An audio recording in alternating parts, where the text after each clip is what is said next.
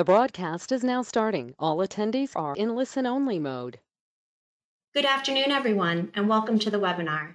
My name is Susanna Lovejoy with Everbridge, and today's topic is predictable IT incident responses in unpredictable times.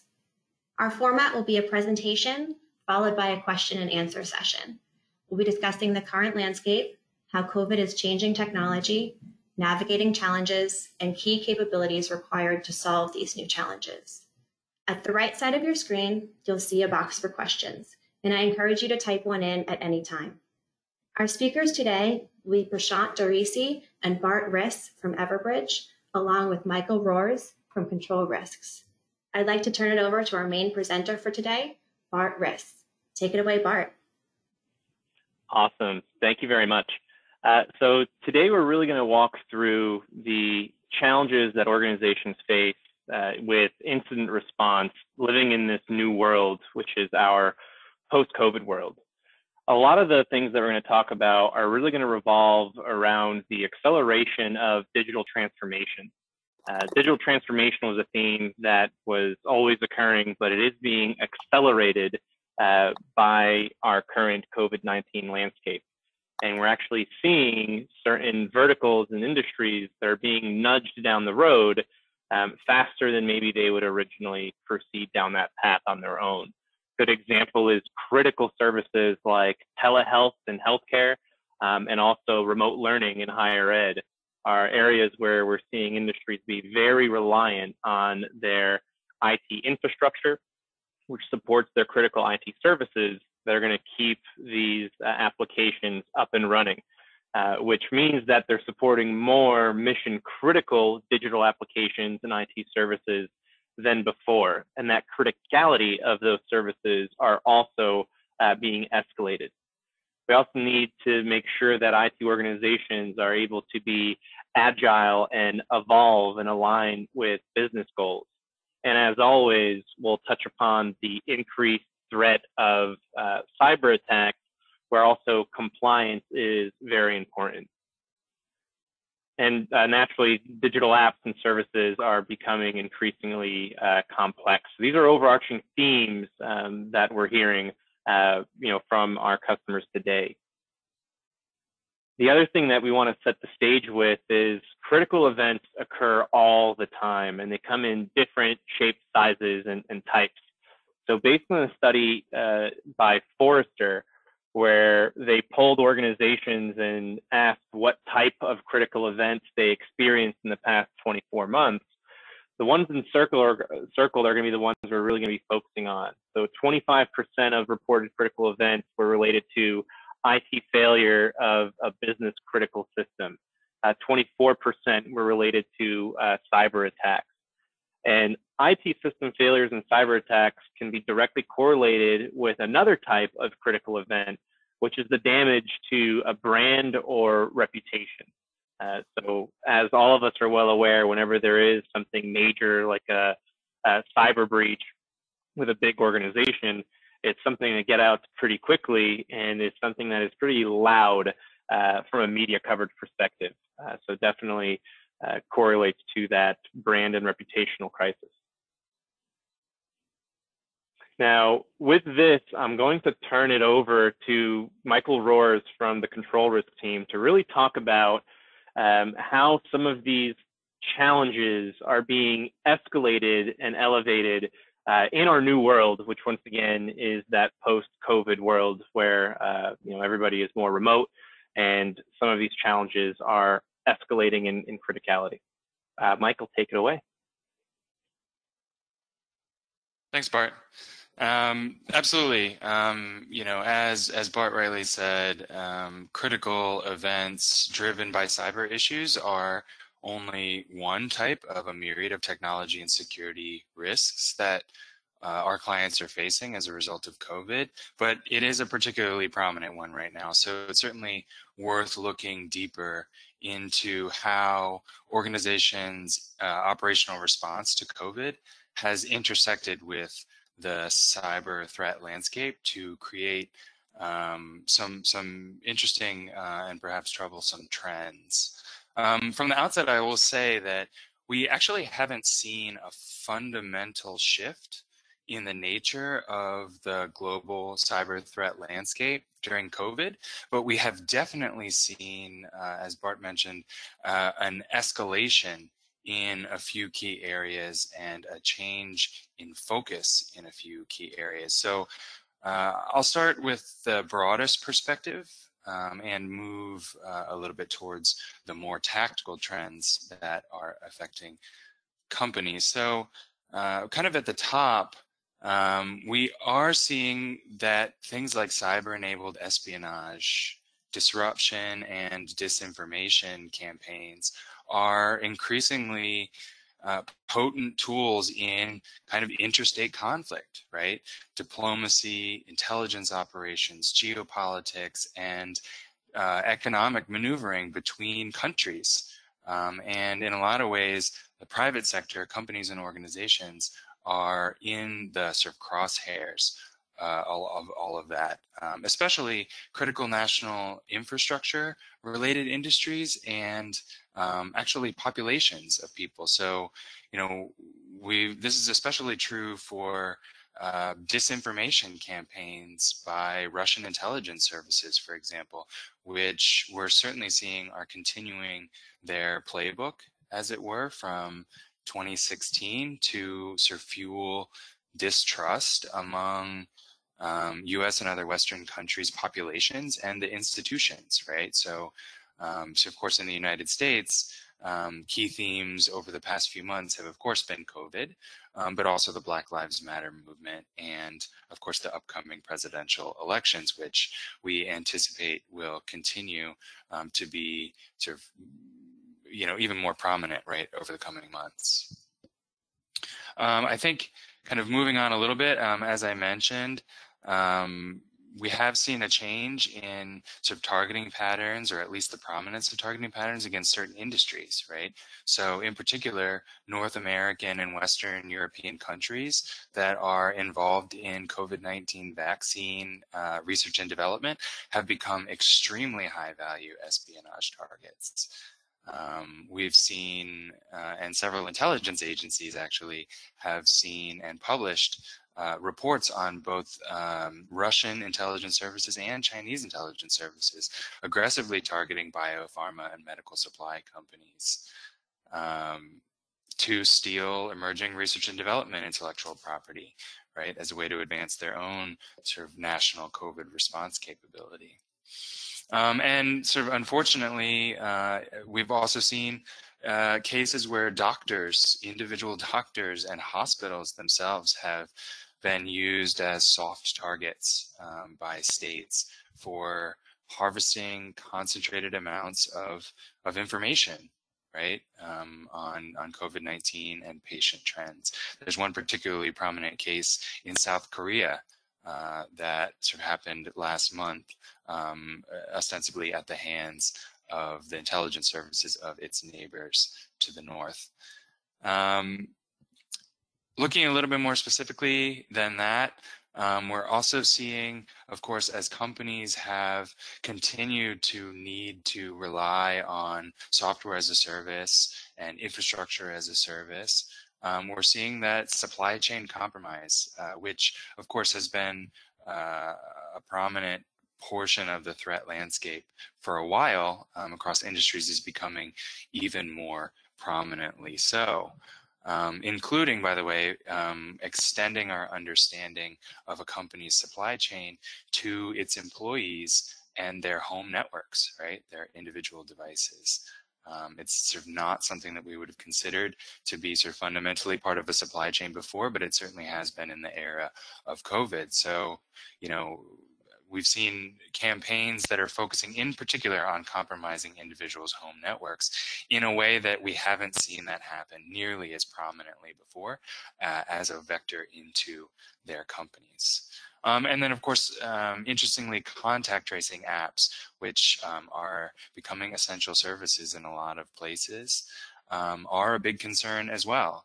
Whether from the fact that there are fraudulent contact tracing apps out there designed to trick people into downloading and delivering malware into their environment, home or at work. Or similarly to the sort of hospital and doctor example, they're also large aggregated sort of pools of information, of personally identifiable information, personal health information, which of course increases, I think on the other side of this, data privacy risk for companies. And last but certainly not least, and we'll go into a couple of stats that bear this out, we are seeing that ransomware and the whole ransomware industry, professional criminal organizations using ransomware, has just sort of skyrocketed in a way that we hadn't seen it accelerate that way in the past. So a couple of key stats to sort of bear out. First of all, the organized criminal groups, especially the ones using ransomware, they're doing a really good business, actually. And it's fairly reliable.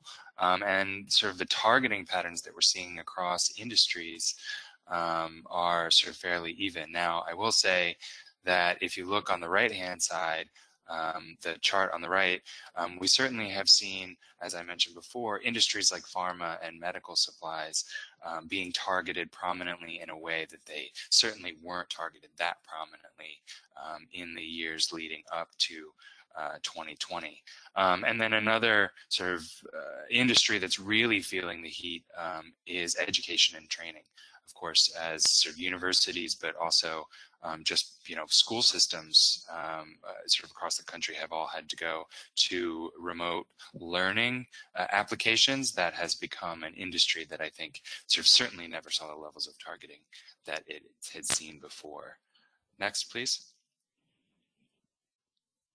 And sort of as I was mentioning a little bit before, so the ransomware groups are in particular are doing a great business. They're sort of targeting industries fairly evenly. It's sort of a little bit of a different trend than sort of overall landscape, but it works, right? And the organized criminal groups, they know, especially now, that if they're not reliable, then nobody's going to pay a ransom, right? So it's actually, unfortunately, they know that the more often organizations get their data back as a result of paying ransom, the more money they're going to make. It's certainly something that we can and should be fighting against, and there are lots of strategies for making sure that the company doesn't end up in a situation like that, but that doesn't lessen the fact that this is in fact the trend that we're seeing. Now, 69% is quite a high sort of percentage of organizations that pay and get their information back in some way, shape, or form. Next. And then one other sort of particularly interesting stat to bear out, again, continuing on the sort of prominence of ransomware during COVID, the average duration of incidents, ransomware incidents to resolve continues to go up. Which is sort of extremely unfortunate set of circumstances because, of course, every hour in a ransomware response matters when you're talking operational outage. And as a result of that, organizations are much more willing to pay. And again, the sort of criminal organizations, they know that. So the average demand is going up significantly. We've seen a sharp increase in those. And similarly, the average ransom paid over time is also going up sharply. Something, again, a trend that organizations really sort of need to sort of figure out how to get on top of. I would really love to see that trend start to go the other direction. Next, please. But, if we look at those stats, right, it's unfortunately none too surprising, actually, that some of those stats are going up. I mean, look at the sort of issues that organizations are facing all at the same time, hindering their responses. I mean, their response teams are almost entirely distributed in a way that they weren't before. The organizations that they work for, companies, are sort of less able to withstand long operational outages, right? That just the business impact associated with that is becoming even more intolerable than it was before. And unfortunately, economic downturn at companies has forced layoffs in some cases, which I think across the board is forcing organizations to just absolutely do more with less, less time, less space, fewer people. And what it really sort of emphasizes, I think more prominently than anything else, is how essential it is that organizations get proactive. They look for opportunities to make their response capability more efficient and more effective. And certainly that includes automating and better coordinating their response capability, because these things will happen. Right, and sort of how well and how quickly you're able to respond really is the difference between something that is an incident and something that is a crisis. And my colleagues are going to spend sort of a lot more time here talking about sort of ways that organizations can help improve the quality of their response. Bart? Thank you very much. So we're going to segue into, to kind of build off of what Michael mentioned, is fundamentally old challenges are still there, but now either the scale of those challenges is increasing and the tools that we're using and essentially doing more with less is really putting the importance on how are we going to manage cyber threats, how are we going to continue to manage IT outages and service delivery in this post-COVID world where our resources can be more constrained than they previously were. So it all starts with understanding why managing an IT critical event is so difficult and why you need a critical event management system in place to help you be efficient in that management. So fundamentally, be able to reliably and efficiently identify what exactly is happening. One of the challenges we already touched upon is that the number of tools and systems that are navigated by our teams on a daily basis is vast. So what triggered the original event? Was it an alert from a monitoring system? Did somebody report a particular issue? Is this information reliable? The last thing that we want is, false positives, false alerts when we already have a resource constraintment. What type of disruption is this? Is this a server being slow, which maybe is indicative of something like a DDoS attack? Is this a application being unavailable? Is it a network related issue? And then we need to make an assessment of how severe is that issue.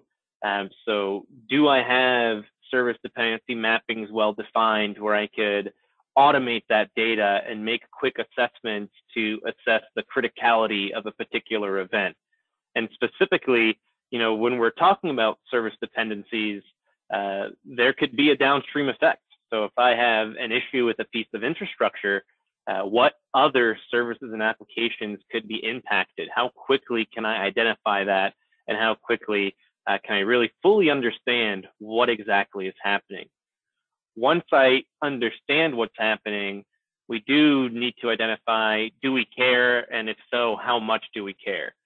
So tying that to specific products and services, making sure that, a lot of services can be managed by vendors or partners in the form of managed service providers, which could also add a layer of complexity of making a determination of, how much do we care about a particular issue, as we may not have, complete control and visibility to certain areas. What are impacted customers, and how can that blow back on our brand and our reputation? What are our response teams? Where are they from a geographical standpoint globally? Is this a particular team that has a follow the sun model approach? Is this a particular service that maybe, level 1 support is managed by a managed service provider? How do we have insights on what's going on that side of the house, which we may not have, absolute complete control of? And then once we identify how really, severe the issue is, that will help us understand the level to which we care, what do we do? What's the appropriate action plan and playbook? How do I activate the various response teams? Throughout the process, what internal service level objectives do I have to keep my stakeholders and internal customers informed? Very important. There's so many moving pieces to a critical IT event and we'll talk about a little later, that they don't typically occur within a silo. I might have multiple incidents all of a sudden bubbling up because they're indicative of an overarching problem. And while I'm sifting through that complexity, I do have to maintain certain level objectives to keep my stakeholders informed, to, stop the bleeding of every end user calling in with similar issues into the service desk, bogging down my help desk responsiveness. So I do need to make sure I'm also notifying, impacted stakeholders and customers. Now, once we identify the playbook and we're able to actually move through all of those actions to resolve a critical event, how centralized is that information? Since IT, the response process is going to be touching so many different tools and ownership silos, how easily can I aggregate that data into a centralized source to generate things like postmortem reports, RCAs, to be able to assess the response performance of my particular teams, to ultimately facilitate the end goal of being able to see continuous improvement be injected into the process the next time a critical event occurs. So Bart, this is Prashant here. Quick question. This is good. A big framework is obviously necessary. But can we start with something really basic when we look at solutions like these? Is the dispersed workforce. I mean, the fact of the matter is, we want to support our staff in this difficult time because, look, the children are home, schools are closed, and children don't respect the fact that there's a webinar going on right now. So I want to make sure we support our staff in making sure they can drive a good balance. And very frankly, forget the balance, give more importance to their family in these specific times. But that now creates a significant challenge. I can't be agile like I used to. And the biggest problem I have, specifically as it pertains to outages, is the longer the outage persists, the longer a hacker sits on my network, the longer the virus stays on my server, the worse the impact. So can we start with something simple on, how do I make sure I know that the right people are working on it, or even have picked up the ticket that I care so much about? Absolutely, and that's a great place to start. And the simple answer here is making sure that we're engaging the right people. Now, let's go ahead and first define what does right people actually mean, as there's two fundamental definitions of a right individual when it comes to IT incident response. First and foremost, it's engaging the teams that are actually going to be able to assist and are ultimately responsible for resolving the nature of a particular incident. So if there's a mission critical application that goes out, we need a platform that's going to be able to automatically detect who specifically from a team perspective needs to be engaged. So we need things like reading into the CMDB and picking up on service dependency mappings, so we could intelligently route certain alerts to the correct individuals, with the understanding that when it hits the fan and we have a critical event, that often means multi-team engagement. Now, the other aspect of who the right people are, you hit the nail on the head. It's everyone is managing family and work life, and the other aspect is who's available. So once I identify all the teams that I need to engage, it's also my responsibility to be able to effectively reach out to who is specifically available. And that's where escalation management really becomes a focal point of that conversation. We need to allow folks to manage their availability in a self-service manner. So if I'm tending to my family or to my children because they're no longer in school, I should be able to flag myself as temporarily unavailable. So that way, precious minutes are being saved, because the other point that you made, Prashant, is time is of the essence. So I don't want a mission critical alert sitting and pinging my phone when I'm clearly unavailable before it escalates the secondary on call. Self-service is going to be a very important theme that's always been important, but now is being magnified in this new world that we are living in. So we need automated escalation management that supports self-service availability, so we're more accurate in terms of who the right person is from an availability standpoint. Now, we also need to track those responses. So when I'm engaging to multiple teams, like a MIM team and an operations team, I need to be able to track in real time. If my job is to be the incident manager, I need to know in real time of who I successfully engaged and which other teams are not responding yet, and I may need to, escalate further. And then I'll also routing the notification either locally or also globally if teams are running a follow the sun model approach. It can't be a simple flat calendar, right? If the incident occurs in the middle of the night on the US, I may have a team that already has a follow the sun model in place. So that from a global perspective should be automatically routed to the right individual.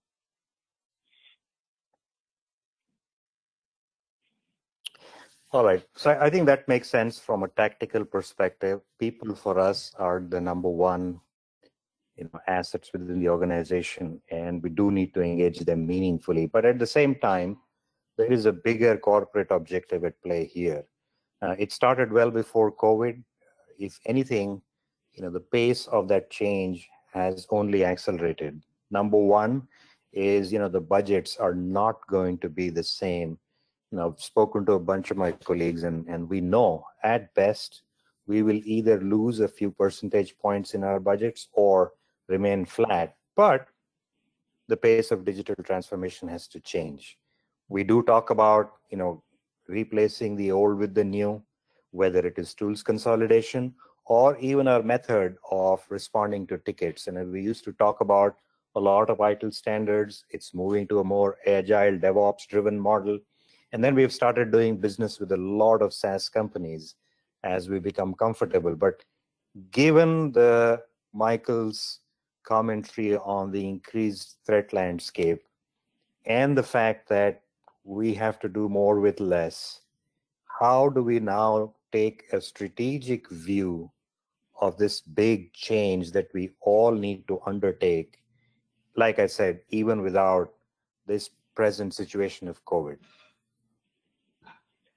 Absolutely. So I'm going to start with a multi-part question is going to result in a multi-part response. So to your first point of having new investments, but due to budgetary constraints, also needing to continue to work with legacy systems, it's important to have a very flexible integration ecosystem.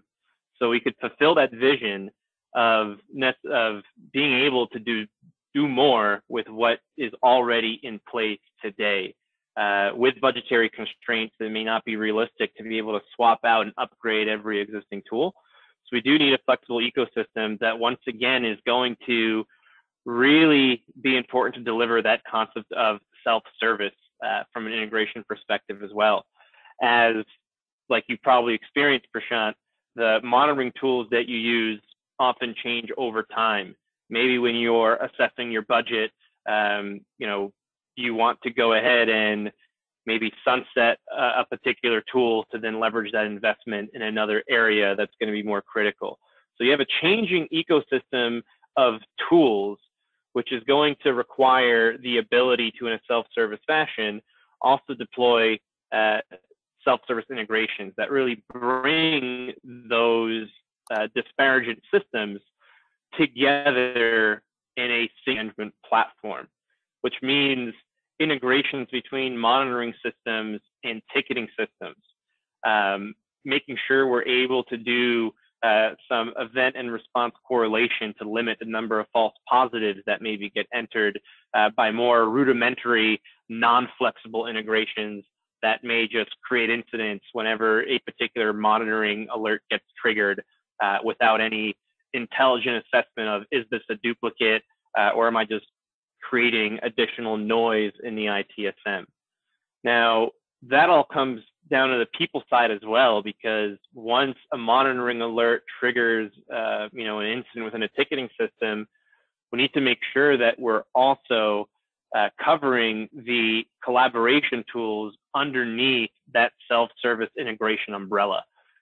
So those collaboration tools need to be seamlessly interwoven with my ticketing system and my alerting system as well. So if I am a resolver and you already notified me because I am the right individual, I am responsible for this particular service, and I am on call, I should be able to seamlessly from that alert also be able to add myself to a chat channel. Or if I get emailed saying, hey, Bart, we have an incident. Have you seen this? Here's the ticket number. If I go to that ticket, I should also be able to have an additional point of entry to also join the ongoing collaboration space directly from the incident itself. And as we move to investigating, fixing, and testing, we have to make sure that these integrations are really serving all of my various audiences, whether it be my technical resolvers, whether it be offering my stakeholders and customers a self-service capability to be in the know of a particular issue, so they're not just calling the service desk and hammering them with additional volume. That's really going to be the first part of that response, is making sure that I have an integration ecosystem to bring the combination of new technology investments and legacy systems together in my incident response process. Which then brings me into part two, which is taking those tools and orchestrating the process. So if I do have multiple monitoring systems throw alerts, maybe on the infrastructure side from a server perspective, and maybe I also have some cybersecurity alert monitoring systems that may detect potential cyber threats. Or the inverse, maybe I have end users calling in particular slowness, which may start as a P3 incident. But then simultaneously, I identify that there's a DDoS event occurring, which I'm able to correlate those two actions. So maybe the server slowness is being caused because a P0 was opened in terms of a security event. Quickly, I need to be able to then escalate that P3 incident to a P1 major incident and perform certain actions as launching a war room. Now, based on that P0 event, maybe my InfoSec is already being engaged. And the last thing we want is these conversations and troubleshooting to occur within a silo. We got to bring these folks together and merge them onto, one war room bridge, because the nature is that IT incidents rarely occur within a silo. There's, more often than not, an overarching problem that is going to be causing multiple incidents. And that routing needs to be incident-based and workflow-driven. And lastly,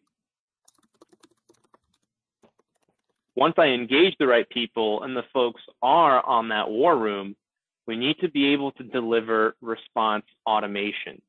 Folks are working remotely from their homes. So maybe it's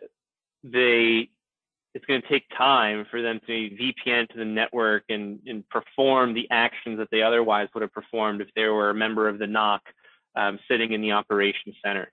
So to close the loop of everything, we want a critical event management platform to offer automation as part of the response process. So if I'm in charge of a particular server and or a particular service, and a common troubleshooting tactic is to simply restart that service, I should be able to do that from the alert itself, saving precious time of me having to connect in and do that otherwise manually.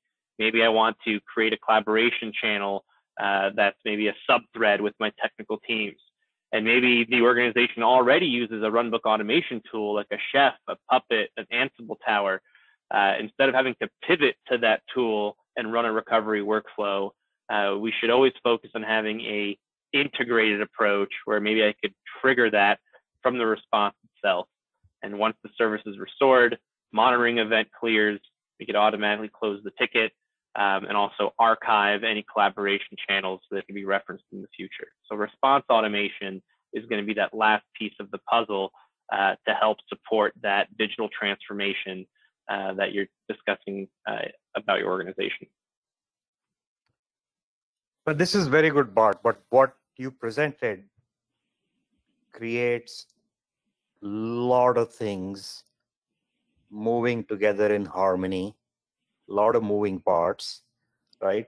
And when you have so many moving parts, when you're living with old tools that need consolidation, when you're adopting new SaaS products and you're trying to mix and merge technology, it becomes very hard to keep your finger on the pulse on exactly where you are, whether it is operational efficiency, whether are my teams adhering to the SLAs, where are the violations occurring, right? How are two specific incidents related, right? How do I bring people together?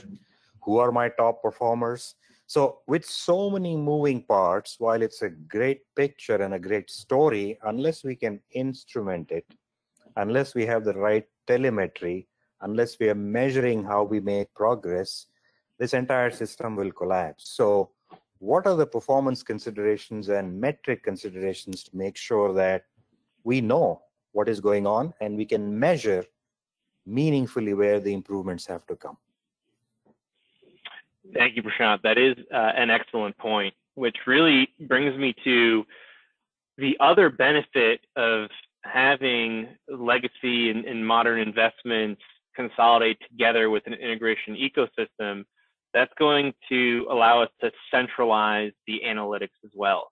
So if we have multiple tools feeding a centralized critical event management platform, we're going to be in a better position to correlate and really see a high-level view and being able to sift out all of the noise or avoid having to check multiple disparaging systems to really get the true story of what is going on.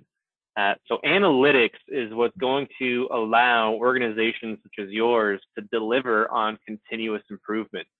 So we could track to see how many incidents are currently open and how are we trending against an SLA, and being able to identify which teams are engaged, which teams are not engaged, who else do I need from an on-call resource perspective to make sure that we could prevent an incident from crossing that threshold. And that's where real-time analytics is going to give you an advantage over things like static reports, because you could see from a situational standpoint where your IT operation stands. So that will give you that wiggle room and time to pivot if you need to, or engage additional teams more aggressively, because you will have that visibility of who has responded, who has not, what's the trend look like. Maybe a team is hammered and I got to bypass and go directly have a manager to that team to make sure it's getting appropriate attention. And having trend analysis is also really important, because there could be certain external factors that can prepare you for a high incident volume before it even occurs. So a good example for e-commerce, industries is we have things like Cyber Monday, where we know we're going to have an increased volume of traffic, which could strain my particular services and underlying infrastructure, which could help me prepare by looking at previous trend analysis to make sure that I'm essentially ready to handle that additional load. Also is going to help me correlate things, as seeing visually a massive incident spike, because I have so many disparaging systems, but if they're funneled through one event platform, I could more readily identify that, whoa, there definitely is a underlying problem that's causing a lot of additional incidents to be created, which is more often than not the reason of incident spikes, is underlying problems. So having these analytics is going to help you assess what the real-time scenario really is, giving you flexibility to pivot before something bad turns to very bad, and is also going to empower you with data to fulfill your mission of continuous improvement. All right, this is important, but we just heard the theme. The profile of the attacks have changed. The number of ransomwares have gone up. Now, we all know what has hit the press: a retailer getting breached, a hotel chain getting breached, right? So I don't want to, name names here, but in each one of those cases, if we look at the anatomy of the breach or the hack, it's always the retailer's third-party supplier, third-party vendor, a partner that they're doing business with.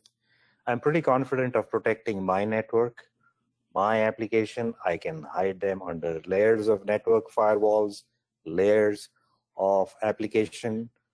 But in this new world, as I start working with vendors just to do incident response, with SaaS vendors for, let's say, contact tracing tools and other SaaS applications for convenience, the biggest threat, I think, is not my application, not my firewall, but the vendors that I do business with. Because the last thing I want is to do a deal with a vendor and buy convenience. And the cost of buying convenience and ease of use becomes security. How do I make sure that the incident response platform itself is not a threat vector? Yeah, excellent question. And, completely should be one of the most important things we consider when we're dealing with vendors, right? Is doing our due diligence and making sure that the vendor not only has state-of-the-art security and compliance, especially, not only do we live in a world of digital transformation, but for quite some time, we've also been living in a globalized society. So often those security and certifications can't only be domestic, but also need to have global coverage, whether it be GDPR, in Europe, for example. But we also missed one point, Prashant, is in addition to making sure that whatever platform that you integrate your tools and systems with has state-of-the-art security, it also needs to have industry-leading SLAs, because the other aspect of a critical event management platform is it's not going to be able to do its job if the platform itself is experiencing an outage. So you need something that's going to be always available to be there when called upon in terms of rallying your resources around a critical event. And while doing so, it needs to do it in a compliant fashion and with the utmost security as well. So I would urge you, when you are selecting vendors, to also take a look at what certifications that they hold and what is their track record and how established they are on the security front, to make sure that the vendor itself never becomes a liability.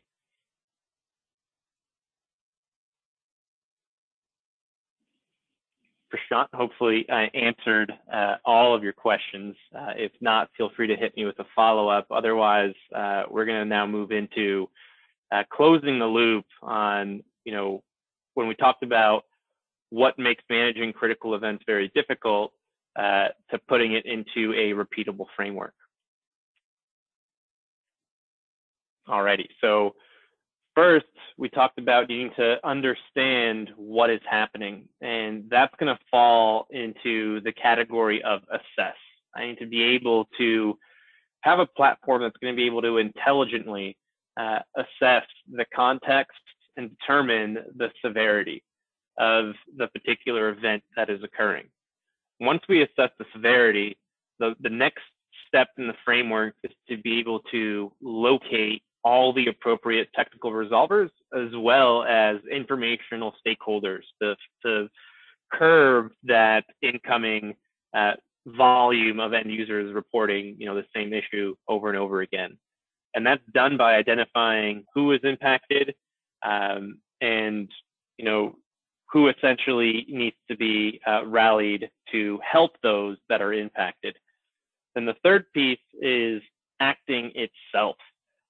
So this is where we really need to be able to orchestrate a process and digitize otherwise manual playbook. So if I know that there is a vulnerability that has been detected on a piece of my infrastructure, and maybe the path is to apply a patch, but in order to do so, I need to open up an ECR.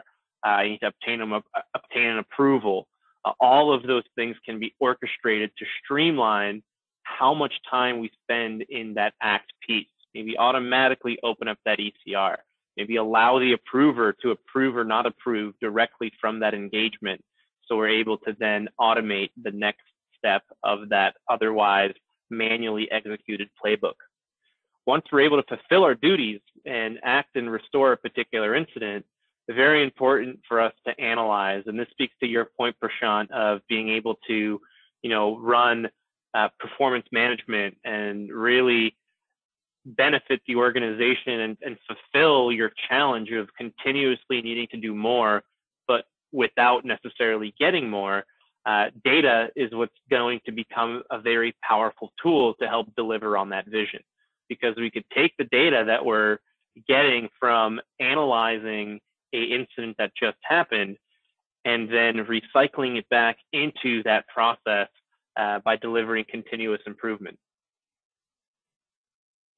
And just to kind of summarize, I know we talked a lot about specific points, but now we're just going to quickly summarize what are some of the key required capabilities of an effective incident response platform. And regardless of what the nature of the IT critical event is, whether it's a cyber threat, an issue with infrastructure, an application performance issue, or a service outage, we need to rely on a robust ecosystem of integration, and they need to be maintained in a self-service fashion so we can be flexible enough as the tool sets may change. So that will range from monitoring systems to ticketing systems to runbook automation tools. Those are all examples of types of systems that should be fed into an incident response platform. Once we're able to get the data from external sources, thanks to those integrations, we need to be able to intelligently route the alerts to the appropriate parties. So we need to be able to analyze the contents of an alert, regardless of what system it's triggered from, and locate the right individuals in a multimodal fashion. So at the core is email is obviously not enough. To grab somebody's attention during a critical incident, I'm going to need to be able to target them via not only email, but maybe mobile app, SMS, phone call. Even when we're talking about healthcare, pagers are still not completely uncommon as a required modality. Once we have that multimodal outreach, if it's going to my responders, I'm going to need things like flexible self-service on-call schedule management with automated escalation. We are living in a new world where we are in a constant balance of work and family life, so that self-service is really becoming a powerful mantra that's going to empower organizations to stay nimble during these uncertain times. And in addition to my resolvers, we need to allow key stakeholders and customers to proactively receive certain alerts via things like self-service descriptions to help mitigate large influxes of calls into my service desk. And then moving through the act is orchestrating certain actions. So it's bringing a potentially globally distributed team together to a virtual collaboration hub, which could be a combination of not only getting them onto a conference call, but maybe also making sure that we could tap into collaboration tools, which the use of those, by the way, is sharply going up when you're looking at tools like MS Teams, Slack, WebEx, being able to ingest that data into the process as well. So if an incident is resolved, we could also archive the chat activity that's been going on within those tools and correlate them to the particular outage that we just experienced. And another part of ACT is bringing in workflow-driven automation to help execute otherwise manual playbooks. So the example I gave earlier was there's a lot of sub-steps that happen when there's a major incident. If there's a change that's needed, I need to open up an ECR, I need to gain an approval. Once I obtain that approval, I can actually perform a action, which once again, more often than not, can be automated by something like a script or automated by something like a recovery workflow in a runbook automation tool. So all of that, if integrated with my incident response, is going to drastically empower me to reduce the overall MTTR when I'm dealing with IT critical events. And when the dust settles, we also need to tap into smart analytics, audit trails, potentially a recording of a bridge audio, so we could do our post-mortem analysis, team performance reports to identify any risks and bottlenecks in efforts to ultimately take all of that data and continuously improve the process and continuously to be able to rise to the challenge of doing more without necessarily getting more. And if applied correctly, that framework of assess, locate, act, and analyze could be something that's applied to all types of critical events, IT related or even not IT related, to make sure that as an organization, we can communicate better, collaborate faster, and be able to orchestrate our response in an agile manner. I think with that, we will save some time for a few questions. Thank you, gentlemen. That was excellent. I do want to dive right into questions because I've been getting them all along. Thank you, everyone, for your involvement. The first one is from Elena. This pandemic is forcing my company to reconsider a lot about how we operate post-COVID. What are your clients doing effectively to change their strategy or framework for technology and cybersecurity to get ahead of the types of incidents you're talking about? Sure, I can take that one. This is Michael. Yeah, it's a good question, one that's on the minds of a lot of organizations, as you said. I mean, I think for me, at the sort of highest level, if you're not already truly focusing on all parts of your technology and cyber risk, now is the time. I mean, really take this opportunity to commit in your organization, taking a step back and formally reassess what your risk is for technical disruption and critical events. Because in a lot of companies, it has changed as a result of COVID and this sort of new operating environment. So whether that's from malicious action or non-malicious events, whether it's a data exposure or outage of a critical service, it's time to sort of really take a good hard look at what your new risk picture actually looks like. And that includes, by the way, as Prashant pointed out earlier, it absolutely has to include your supply chain and your third parties, right? What risk they pose to you as organizations rely more heavily on them. I think just a couple other quick points. Taking sort of that big picture look at what your technology and cyber risk actually has to include a sober business impact analysis, right? So a lot of organizations are really, really not good at quantitatively, in sort of monetary terms, or qualitatively estimating what the potential impact of situations actually are, right? How do you make decisions minute by minute, hour by hour, if you don't know how much it's costing you, right? And how sort of what it will take, the cost benefit of containing the incident versus sort of the alternative. I think just a couple of other things. Absolutely, that must include making sure that your broader response and recovery programs around your organization, not just your sort of IT incident response or your IT disaster recovery capability, but also your cybersecurity incident response teams, your business continuity program, your crisis management program. Make sure they're connected with each other, right? Because I think now is really a time to focus heavily on resilience, right? Not just prevention, but resilience. And as far as frameworks are concerned, I mean, if you're already an organization that's following a cybersecurity or a technology framework for managing risk, the good frameworks already have sort of focus areas on the whole life cycle of managing that technology risk landscape, including the sort of resilience measures that I've just mentioned. Excellent. Thank you, Michael. Next question is from Luca. We already use tools today that do alert correlation and orchestration as part of our incident response. How would a critical event management platform integrate with systems like this?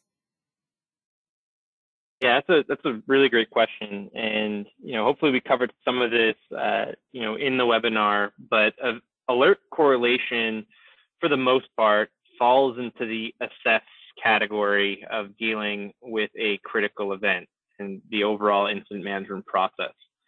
And a critical event management solution can certainly leverage that alert correlation. So if there's already monitoring systems that are doing event correlation on the monitoring event, that is great. And then, that is allowing you to feed that data into a critical event management platform with the noise already suppressed and eliminated. But there's additional areas that a critical event management platform is going to facilitate that an event correlation system does not.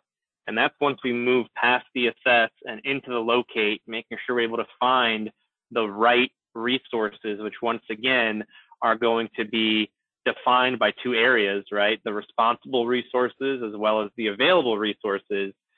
It's also going to then bring us to the act, which I think is the second part of that question in terms of runbook automation tools and orchestration that may already be in place. Same thing, you can have a Chef, an Ansible tower, a Puppet in place today to automatically help you restart a service, but more often than not, that's still manually triggered. So to be able to really close the loop on that and through a critical event management platform, offer the capability of response automation, meaning I could trigger a specific action by not only getting the contextual data within the alert, but being able to provide a specific response that will then trigger a particular recovery workflow, is only going to add value to those systems that are already in place today. When you tie all those tools together in a CEM platform, you are essentially getting a better ROI on those tools by having those systems interact, with a greater level of synergy, which once again should help you fulfill that mission of being able to do more without necessarily investing more in some other, monitoring tools or event correlation tools or runbook automation tools, but use everything you already have in a more integrated and automated manner. And I think the last piece I missed on that question, by the way, is also closing the loop on reporting, right? So if I could have all of that data come into a common platform, then you're also going to benefit from a centralized reporting model that should help with that continuous improvement. Now I'm done. Very good. Thank you, Bart. No, that is an important aspect. Glad you circled back to that. I think we have time for one last question. This one is from William. What is your response to dwell time and average time to detect an attack?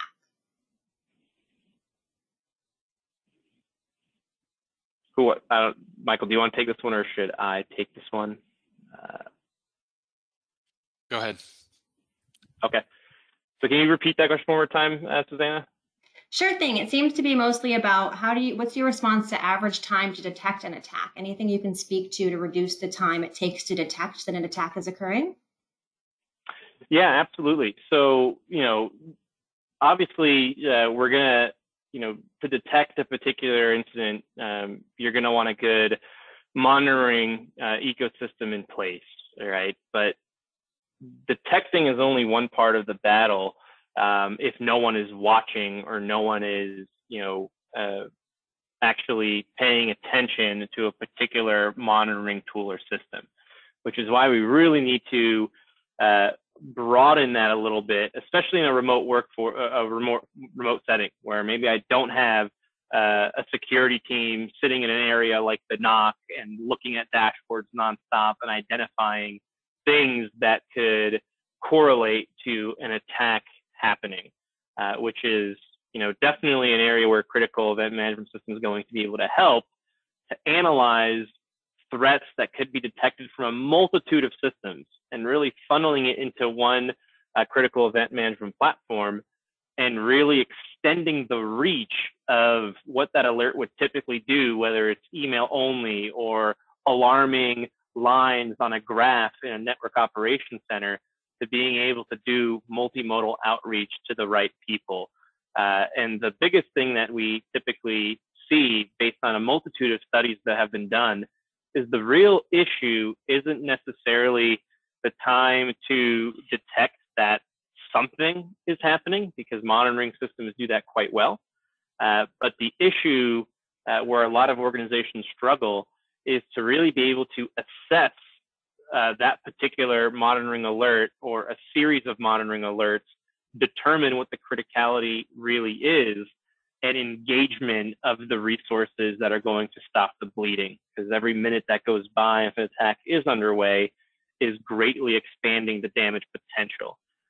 So that is really the biggest area, is not only the time to detect, but the time to know and the time to engage. All of those together are really going to help you with early detection, which then allows you to mitigate and isolate potential risk of an attack as quickly as possible. Thank you, Bart. And thank you again to Michael and Prashant. We're running up to the end of our hour, so I'd like to thank everyone for joining us. Please stay safe and take care.